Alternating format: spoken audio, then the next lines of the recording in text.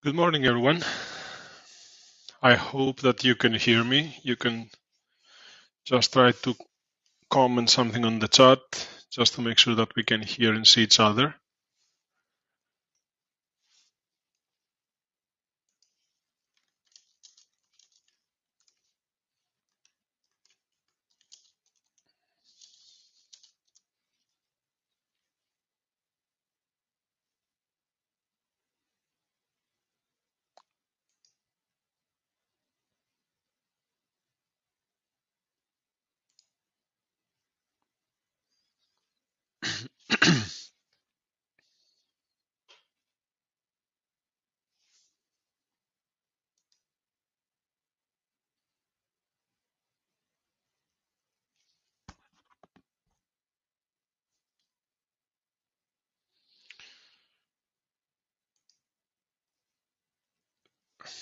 Ελπίζω να μπορείτε να με ακούσετε. I hope you can hear me or see me.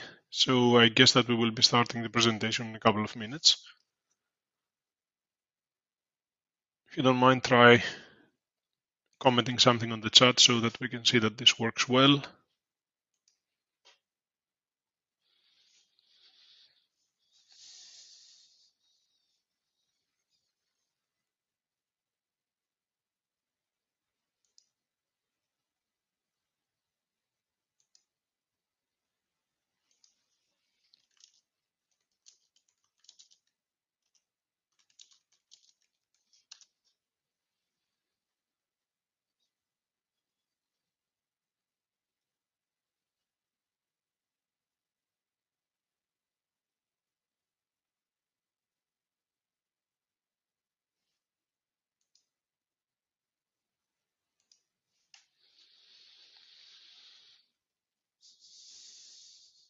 Okay, great. I guess that we can start.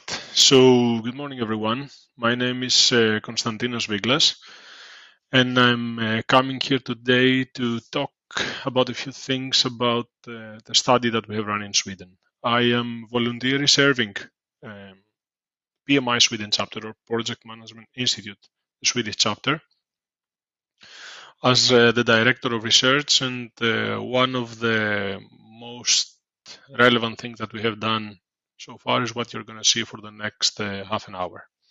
So this is all about the Swedish Project review.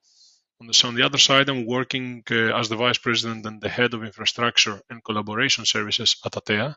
Atea is a company that is a market leader in the IT infrastructure, and we are the #1 company in Nordic countries on that, and I think within Europe we must be within the top 3. And indeed, today we're going to share about a few things on our findings and what we have done around that. So today's subject is about Swedish Project Review 2020, which then the subject of this work was the subject of the year was Decoding the Path to Digital Adoption. And the Swedish, as an agenda of what we will be seeing, we're going to talk about a few things about the PMI Sweden chapter. On the other side, we will be reflecting about the Swedish Project Review in brief and talk about a few areas of what we have studied so far. Some areas around governance, strategic alignment, processes and methods, risk management, and knowledge and leadership. These are some of the areas where we are addressing towards our respondents to our surveys to track project success in organizations. Then we are coming for the results that we have around the decoding, our subject of the year, which is decoding the path to digital adoption. And what do we as PMI Sweden do? I think it's important also to say that because during this presentation there is a kind of a lag of 10 to 15 seconds to what you hear, to where I am in the presentation. If you have any comments, don't hesitate to put them into the chat, and I will be answering them down the way. Then, what do we do as PMI Sweden chapter? Where we have a very simple mission. We want to promote, we are the evangelists of project management as a profession in Sweden. And at the end of 2019, we were more than 1,700 active members and more than 100 active volunteers. We are running around 50 events every year, with the biggest of all being the Passion for Projects conference, which is a conference that is taking place usually at the second week of March, and it is hosting for the last 3 or 4 years. It has hosted around 600 to 800 participants, and of course, very important keynote speakers. So, if you are interested to watch to attend the conference with and open your horizons around project management, that can be a very good opportunity for you. Within this PMI, within those 104 volunteers, you can see 4 of them that have been working on what we call the special project. So what we do is that we are implementing special projects for the chapter apart from the typical tasks that we have on running events or recruiting more members. And we are implementing such projects like Disciplined Agile, or something that we recently started, the Bright Line initiative, together with the founders of the Bright Line initiative. And along with Ulla, Mikael, and Viorica, we are producing for the now 2020 4th year in a row the Swedish Project review. As we speak, we are preparing for 2021 Swedish Project review that's going to go out, I think, somewhere in April 2021. Then, what is this project, Swedish Project Review, or the SPR as we call it in short? Inspired from PMI, what we did is that we were inspired from PMI, and we took several areas which we believe that are critical for project success. And we are trying to ask people across our country here in Sweden and understand what do we need to do to make that work. From capacity management to governance to processes and methods and any other aspects. And you will see later that we're doing some correlation of data, and we're trying to make up some results. Sometimes somebody might say that those might be, kind of self-fulfilled prophecy, but sometimes the gut feeling comes together with facts, and then there's not only gut feeling, it's facts, and nobody can challenge them. About demographics, I mean, the last survey that we had, there was around 400 plus respondents from 45 industries. 7 out of 10 were working at companies that are having revenue above 500 million Swedish kronor, or 50 million euros, more or less. And I can say that, as you can probably see on the left, and probably I should use my pointer. As you can see here, 38 of them are companies that are having revenue more than €500 million. About 70% of them are project managers, so down to earth, on the field project managers. And it's important to know that even though I can say that this percentage for this year decreased a bit, we had around heads of PMO or senior management or C-level around 15%. Last year, this was around 20%. Now, some trends that we see and challenges overall. I mean, after we ran this survey and we ran this report, the challenges that we see is that around 12% of Swedish organizations score high in achieving success in their projects. So, rather low amount, rather low percentage, but this is what our people say. 4 out of 5 are struggling to allocate sufficient resources. And on top of that, even though that is not something that we directly ask, they are struggling to find those resources, even into the market. So there is a strong demand right now for the right resources within Sweden and the Nordic countries. At the same time, 75% of Swedish organizations are struggling to introduce new software, new technology. So on one side, unsuccessful projects in general, hard to find the right resources and hard to introduce them. So what needs to be done there? So one thing that we are addressing, one way that we are addressing that is in terms of strategic governance, strategic alignment. So in that area, we are trying to see how we are able to to set up the right governance around organizations, around projects, to make sure that what we are promising is in line with the strategy of the organization. 98%, it's really an exhaustive percentage, value the importance of that, of having the right governance and the right strategic alignment as high. At the same time, we see, and that could probably seen in that area, comparing the 50+%, 58% to almost 40 something percent, there is a decrease in senior management engagement from 2017 to 2020. So even though everyone believes that it's, almost everyone, I mean 98% believe that it is important to have the right governance, then at the same time, the senior management seems to be absent from that. And when we are correlating with questions that we are raising to our respondents of if their projects were successful, and we are correlating that with the engagement of senior management, we see that the more engagement, the better, the higher, I mean in that color, the higher engagement, the better success for projects. Something that is worth to also mention there is that we try to isolate the results of the respondents that are sitting on senior management level. What they believe is that they are more actively engaged than the average. So we also see a clear gap between the understanding of what senior management means active engagement to what their people need. Moving on processes and methods, again, we see that organizations that are establishing the right process and methods are 2.6 times more likely to succeed than others that do not. And when we correlate that also with risk management, which by the way is one of my favorite areas, and I will come back to that, 80% of them seems to be also likely high performance in risk management. It is very promising to see that around 65% or 78%,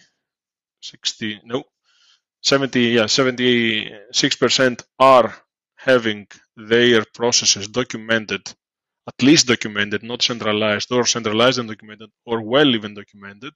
So most of them have them documented. Still, this is something that we have to invest in continuing bringing more on the centralized and well-documented level. And this is where we are insisting, and this is what we are promoting when we talk to organizations. Now, my favorite, again, as we said, I mean, risk management. We usually do kind of the similar question there. We are always asking people to, and that's what helps us to do the right trends, is that we are asking our people to talk about how they perceive the importance of an area. And then what do they experience it? So 95% perceive risk management as medium to high importance. Reality says that 19% of them experience high maturity levels. So what happens there? What happens is that even though everyone believes that this is something, this is a typical oxymoron, something that we believe that is very important, but we realize low performance of it when it happens in our organizations. Again, correlating that with maturity and project success, we see that the more organizations are going mature, the more they are mature in risk management, the more successful they are. And we try to do kind of an analysis, a deeper analysis, to deep dive a bit into the private and the public sector. And I cannot say surprisingly or less surprisingly that I mean, things are rather balanced, but I would say that private organizations seems to be more mature comparing to public sector organizations. What is also another finding that we have is that the top scorers in that area in risk management are the extra large organizations, as well as the super small organizations, the small medium enterprises. And that is happening when we did the kind of more qualitative analysis around that and asked a bit more. We understood that big organizations have, of course, a lot to lose. So they are trying to be excelling in risk management. And on the other side, the small medium enterprises, what they are offering is a niche service. So they are giving attention to risk management to make sure that they distinguish between among their peers. A very popular area within the Nordic countries where information is supposed to be shared and everybody is expected to be saying their opinion and trying to be helping things moving forward is knowledge and leadership. And I can say that, again, same question. How important is knowledge and leadership? 97% perceive that very important. 17% rate the maturity levels as high. Again, here, big organizations perform better because we see that they have the capacity to invest on that. And when we are trying to look at, we have tried and isolated 4 areas where we believe that they are relevant for knowledge and leadership. When we are addressing them, we see kind of similar trends, so mentorship and coaching, competency requirement, education certifications, and lessons learned. I think we see that most of them are performing in a kind of a relevant way. One that is lagging is mentorship and coaching, because as you can see, they are balanced. So high and low are on the sides, and medium is somewhere appearing higher in all areas, the last 3 areas, while in the first one, we don't see so much investment in mentorship and coaching. So for all you HR professionals out there, for all you experienced professionals out there, there is a big opportunity to enter such markets by investing on those kind of areas. This is what will distinguish you from your competition, being good vendors, being good coaches. Then, talking about what's the path to digital adoption. When we are asking people that, of course, the trend continues to be there, as somebody comments in the chat. Some not surprising, it's that everyone values that highly.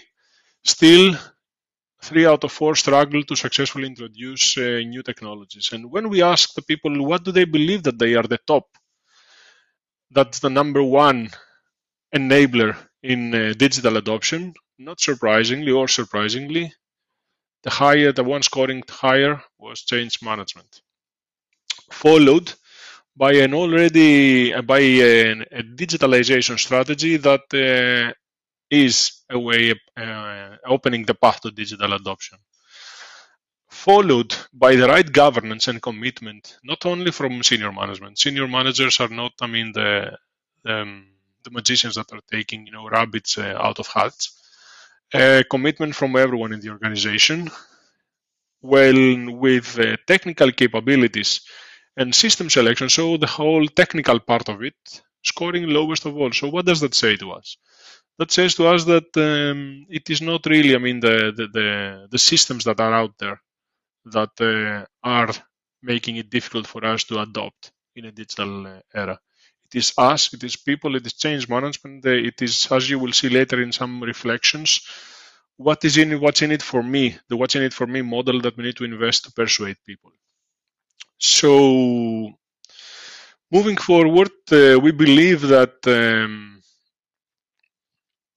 what we did is that we see where do we stand today and where we have to go. And digitalization has to be accelerating the integration of IT and business. The COVID situation, I still laugh with this small comic picture that says what inspired the digitalization in your organization, your CIO, your CEO, or COVID.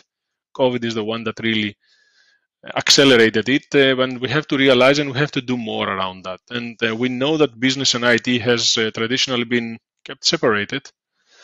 And even yesterday in some discussion, I heard that, we are IT and we are doing those things. We are not IT, we are not business.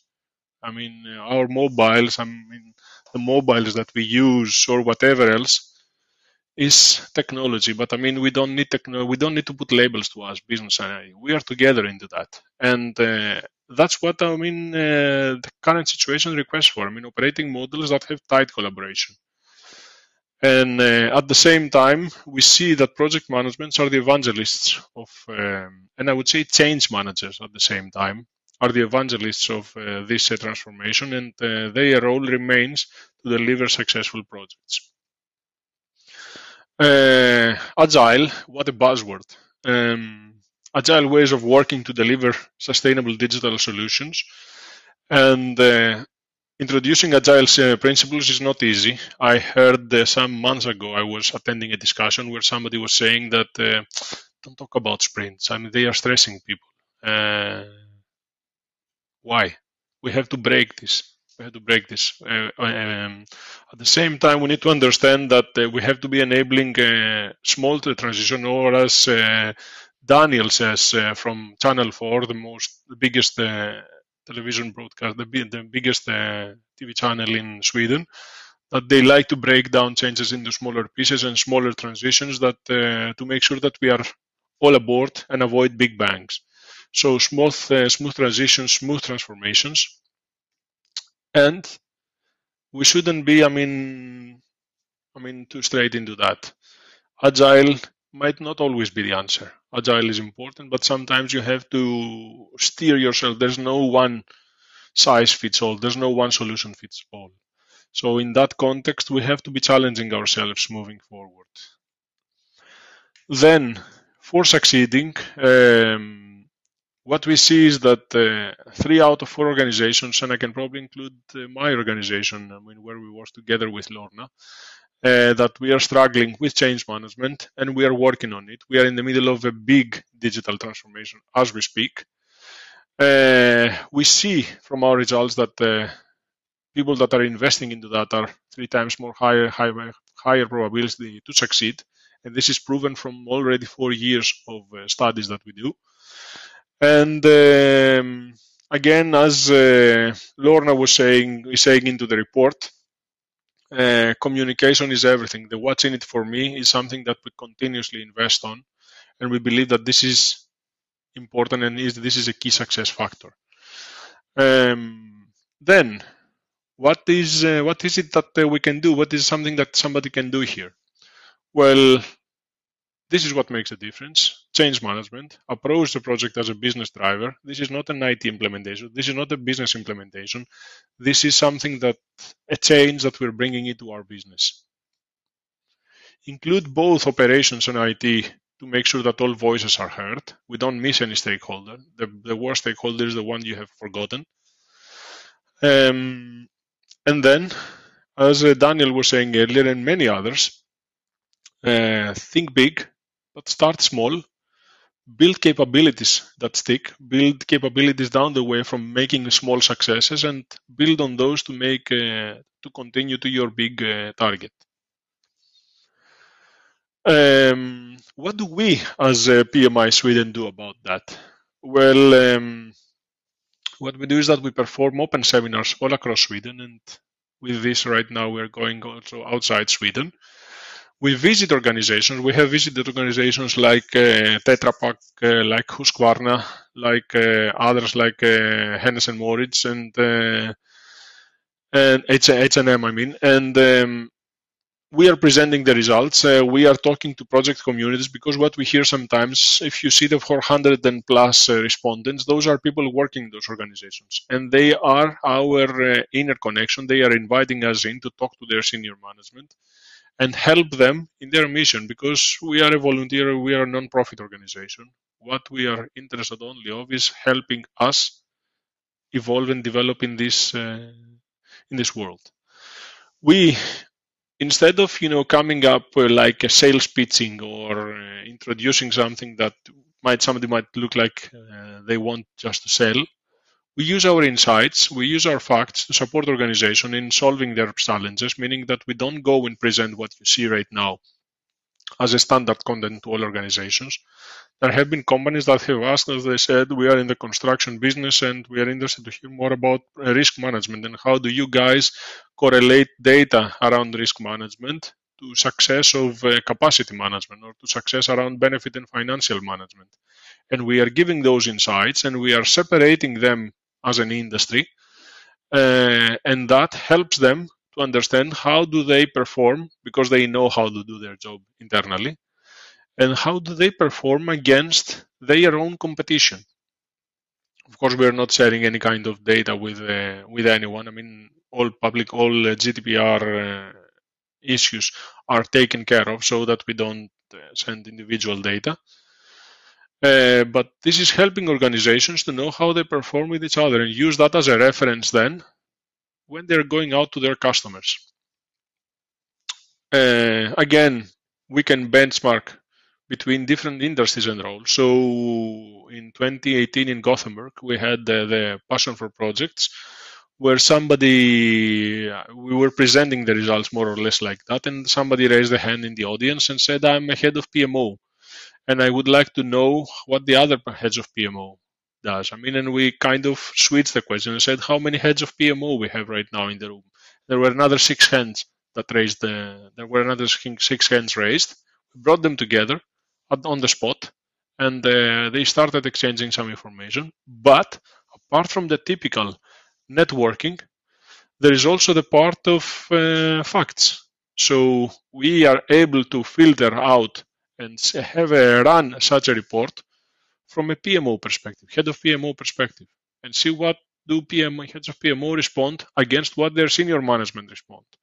And that's a typical thing that we can do for an organization. Come and tell them what exactly the other PMOs in Sweden believe. So that sometimes can be helpful for this specific role to persuade their CEOs to go in one direction or the other, because we're not interested to sell here in any way. What we do is purely volunteer, on a volunteer basis, and we are passionate about project management. And deep diving in one or more areas, I think that I described that we can take risk management, we can take capacity management, another fun of it, fun area where everybody believes that people grow in trees. And suddenly when a project starts, we don't have the right specialists to help us succeed the multi-million investments that we are intended to put into. That was it. I see that I'm around 26 minutes. Thank you very much for your attention, for your attendance also here. As you can see, my information, my connection, my information is there. So if anyone is interested to reach out for more around that or find the ways that we can help, we are always available. So, are there any questions, any reflections?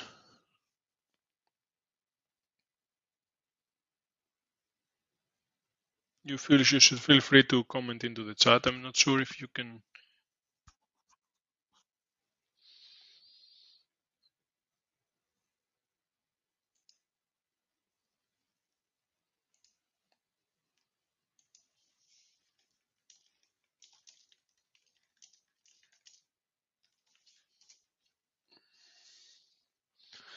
What I can also say about that is that there is right now as a next steps around the Swedish project review, because we're already in the 4 years that we do that. Now we're entering in the 5th year. There is some interest to make that a Nordic project review. So we are investing. We are discussing right now with Denmark and Norway in how we can do that, and reach more than 1,000 respondents and continue using that. And the Swedish project review is one of the key deliverables of the Swedish chapter. And more of our teams are using findings, separate findings that might be relevant for their studies and their investigations, and the webinars that we are promoting, because it is really, my data from the market, so hard to challenge.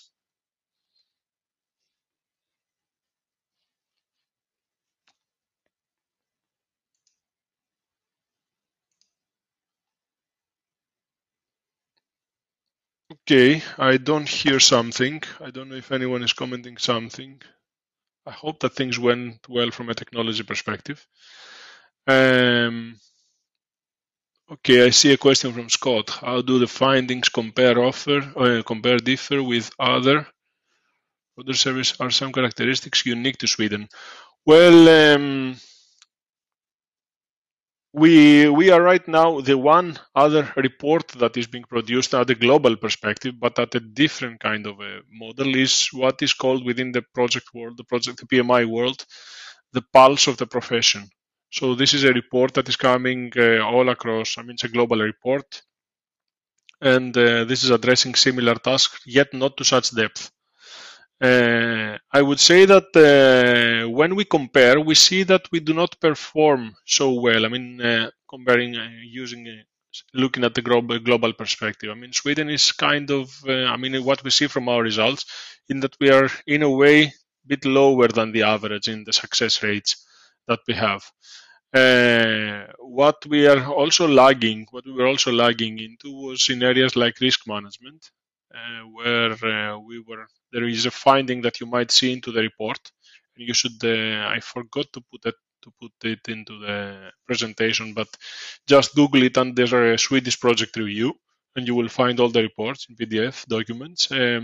What you will see there is that when we were looking at risk management, we had a finding up until 2018 that 4 out of 10 respondents stop managing risks at the end of the planning phase, meaning at the moment that you are starting a project was the moment that they were stopping managing and monitoring risks, which is outrageous.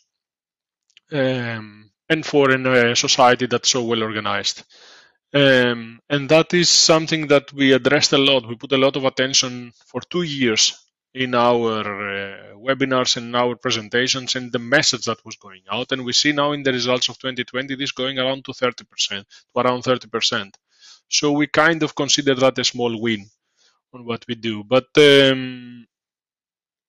that's what I can say. Yes, Scott, I kind of agree.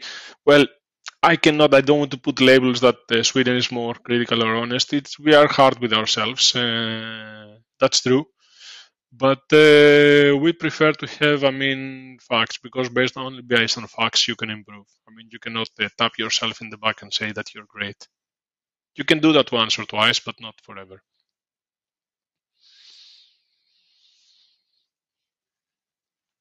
Let's see.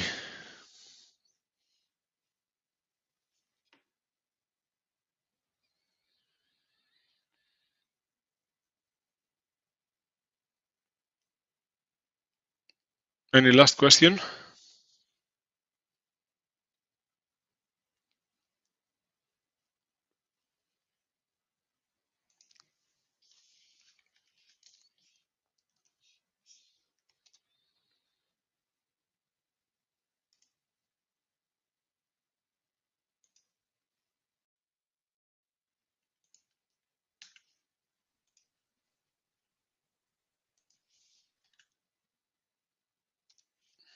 That's a link also I just posted into the chat, the link of the latest report. And I mean, if you Google that, you can find the rest for the past years. I definitely recommend, we have also been discussing a bit with the Greek chapter to do something similar. I definitely recommend that you address that. And in many areas, it's not only in project management. What is important is to find ways to take the pulse of your profession. If you do that, then you can have very important info, data and information that you can use to challenge yourself, challenge your organization, and distinguish from the competition. That is very useful. I more and more emphasize on that on the people that we're meeting. Good. Thank you very much then for the presentation today. I hope it all went well and you managed to get the point. If you still have any questions, reach out to me in any of those ways or any other ways. I think with some of you that I see that are connected, I have to say good morning in Greece and or wherever you're sitting in the world, and let's exchange information. Let's exchange opinions. This is what only makes us better. Thank you very much.